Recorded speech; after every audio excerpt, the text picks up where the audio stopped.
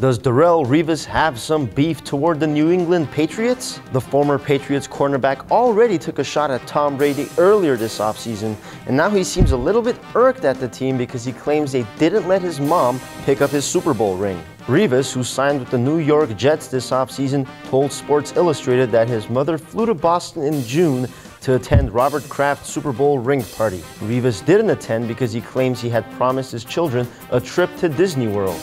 Because the cornerback wasn't there, Revis says his mother wasn't allowed to go to the party. He told Sports Illustrated, "If that's how they want to do things, that's fine. I'm not going to waste my time on it." Well, it seems like Revis has clearly put last year behind him and is focusing on being a Jet, which means having some animosity toward the Patriots.